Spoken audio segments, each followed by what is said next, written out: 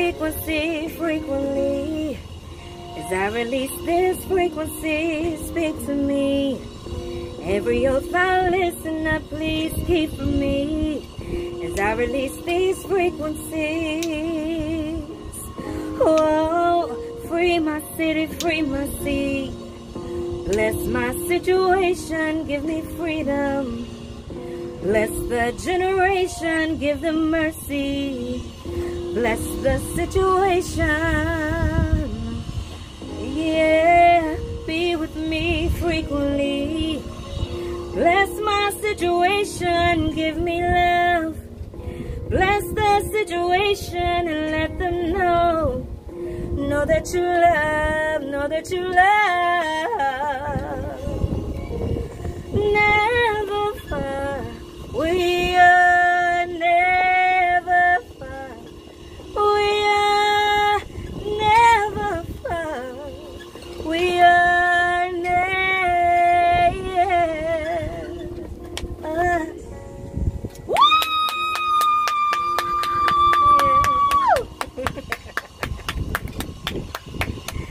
Hi guys, welcome to the teacher table. I'm your host, Octavia, and today on the show in the beautiful UAE, I have Nicole Washington. Welcome to the show, Nicole. Thank you, thank you. Oh, girl, wait a minute before we get started. I like your glasses.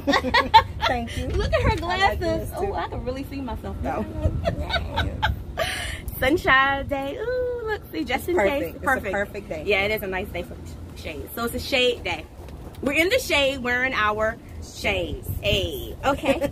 So tell me about yourself. And well, I am 44. 44? Yes, and She look good. yeah, black don't crack. Yeah, I'm 44. I'm from Miami, Florida. Okay. I was there until I was 19, and then I moved to Georgia. So I went to Albany State University.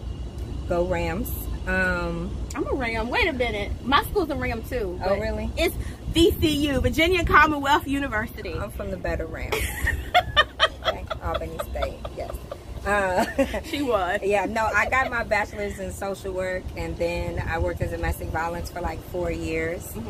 And then I moved to a child care institution, which turned out, wound up being a psychiatric facility for kids.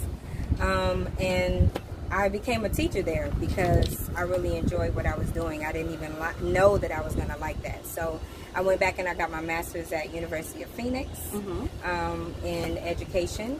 And currently I'm working on my doctorate. One day I'm going to finish. One day.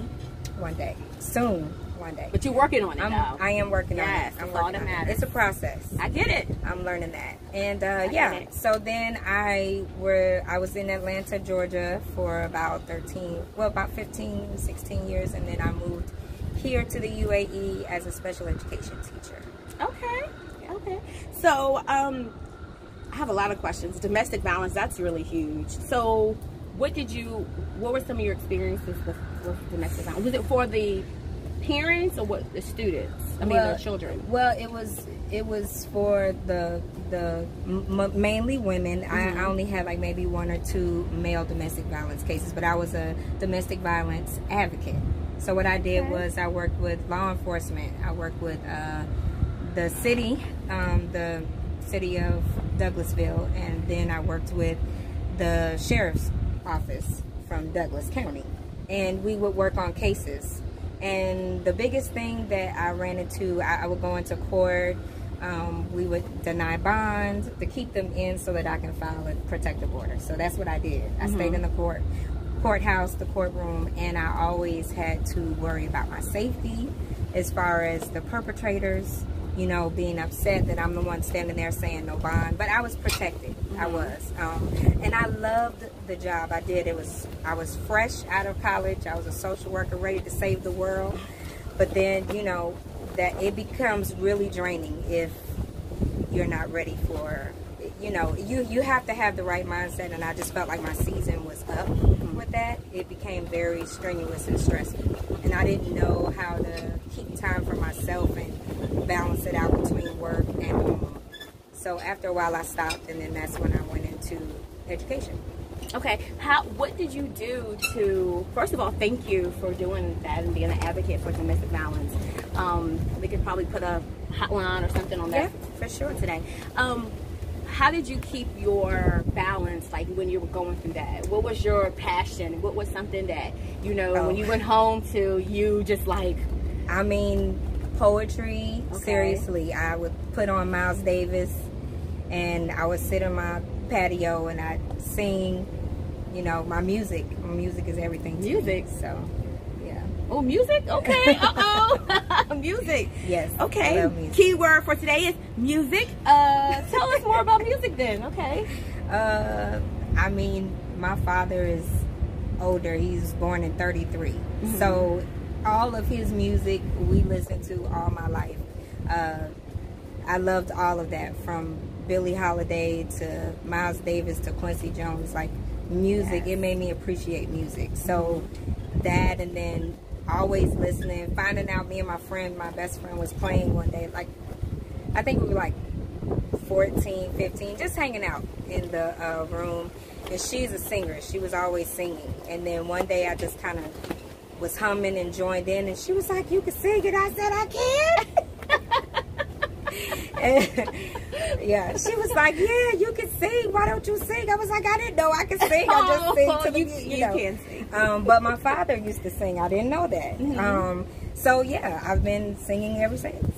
Oh, yeah. And then that would help you when you were like leaving work at different times. Oh like gosh, that. yes. Cut that radio on. Yeah, like even working in the office, I'm constantly, if you notice, even at work, I've got headphones in because I'm listening to my music. That's my center. Okay, so tell us more about your music then. I want to hear more about that. Yes. Well, I am very humble and very shy when it comes to that, because during my graduation I was going to sing a song, and the girl that was singing with me, she was like, "I can't do it, I'm too nervous." And I got emotional while I was singing during graduation, and I forgot my words.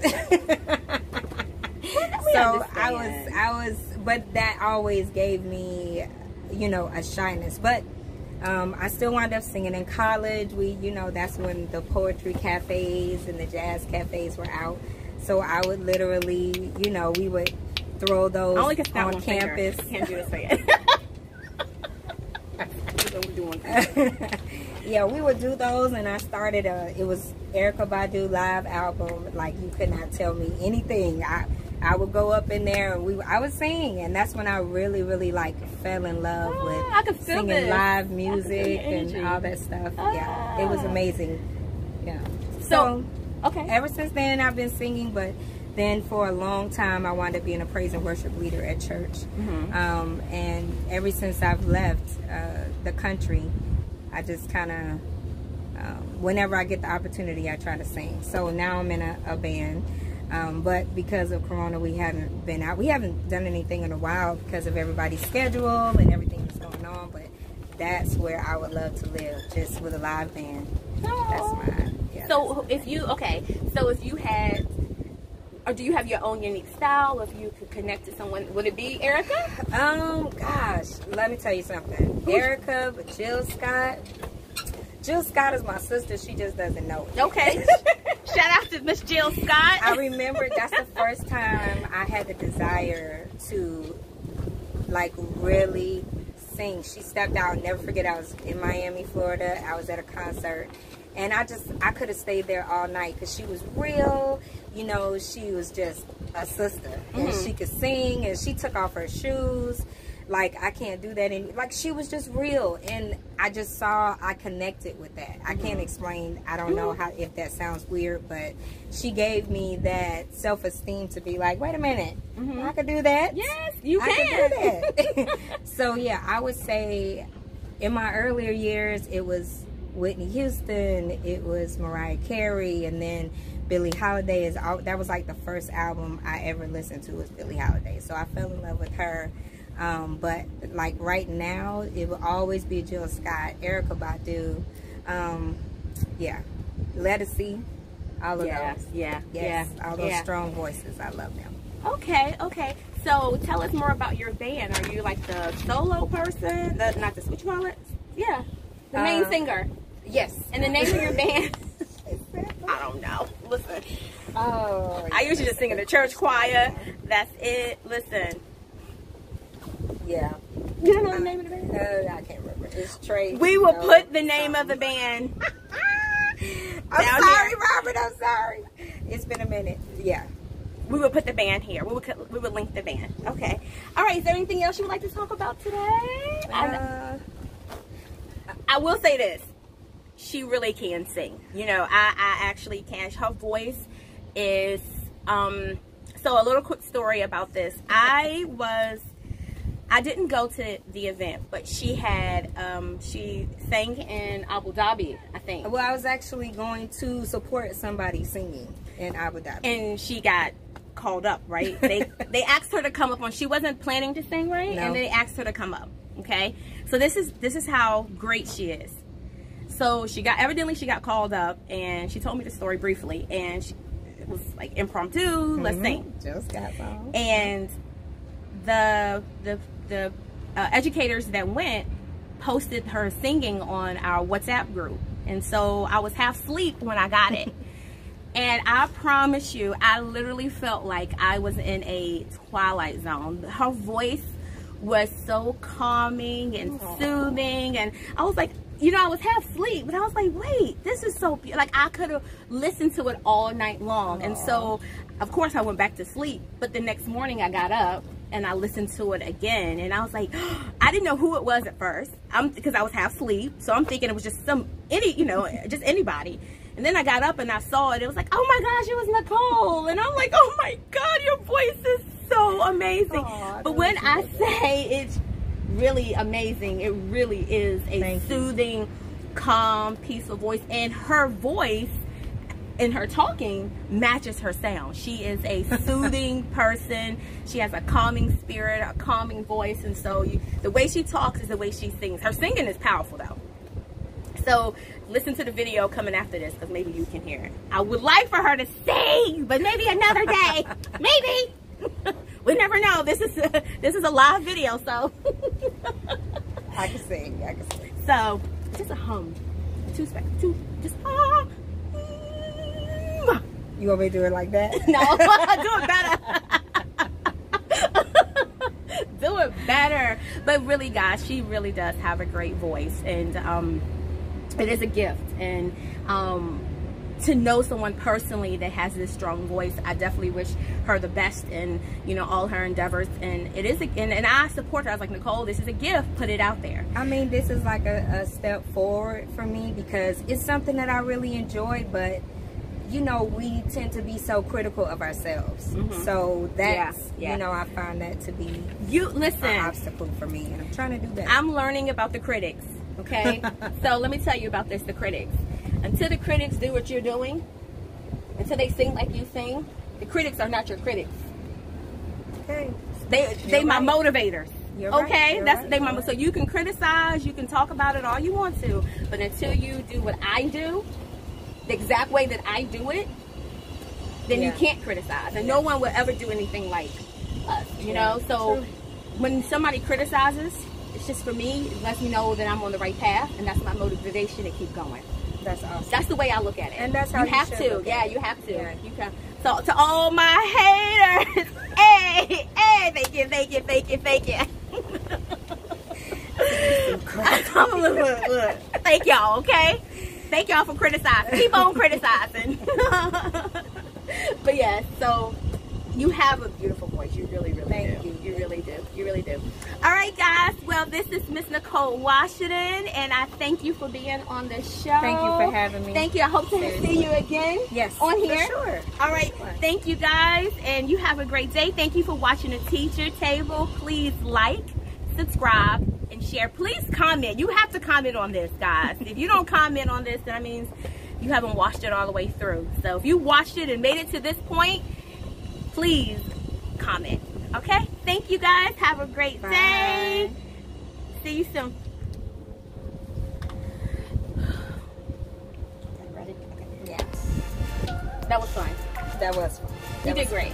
Thank you for having me. This was cool. Yeah, it was. And the view was nice, and everything was good. Like I learned so much about you. Not so much. Okay, let me take this back. I don't even like so much, but I learned more things about you as well. So thank you. All right, so can I beg you to sing? Maybe a little bit. Uncut. A little bit. No requests. No requests. No. Let's sing Butterflies in the Sky. Who's that? Reading Rainbow. No. Reading Rainbow. She just gave me that look. You know how many times she's giving me this look? Trust me, she's like an older sister to me, y'all. This is like an older sister. Might as well sing Golden Girl. She is just like my older sister. She gave me the look. She just What you want? You want Erykah Badu? You want Janae? Whatever you want to. How do you say her name? I love her too. Go ahead, whatever. Okay. Yeah, yo, yeah, yo, yeah, yo, yeah, yo.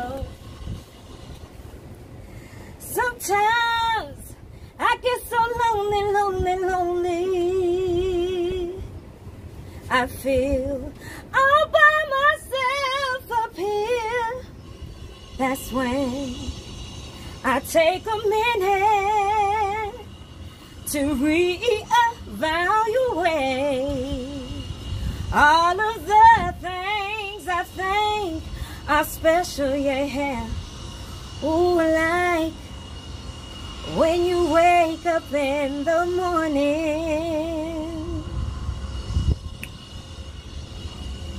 and you feel all by yourself up here. I didn't like that. Of course, because I loved it. I was feeling out. She wanted to do it.